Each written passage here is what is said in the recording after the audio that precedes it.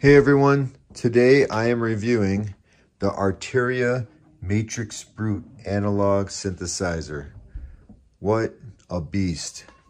This is by far one of the most comprehensive synthesizers I own. It's completely programmable and the quality build is just amazing. If you're looking at this, you know a lot about synthesizers, so I won't get into the specifications. You can see those on the listing, as far as like your VCOs and your mixer and your filters, and of course this amazing grid here. I won't get too in depth. I'm just basically reviewing the quality and the build, and it's just astonishing. It's a metal case. It's extremely heavy. Wood end panels.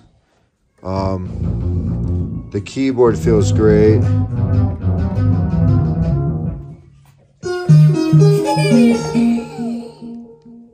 But just an amazing piece of machinery. The back side of this thing is equally impressive. This is fully adjustable. It does lay flat. This is your plate that holds it up, which is aluminum. They really just went all out on the build with this. And here's all your connections on the back.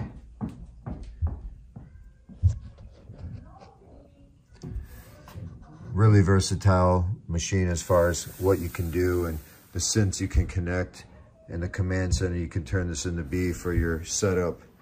Just very impressed with this. I can show you what it looks like flat. This is what it looks like flat.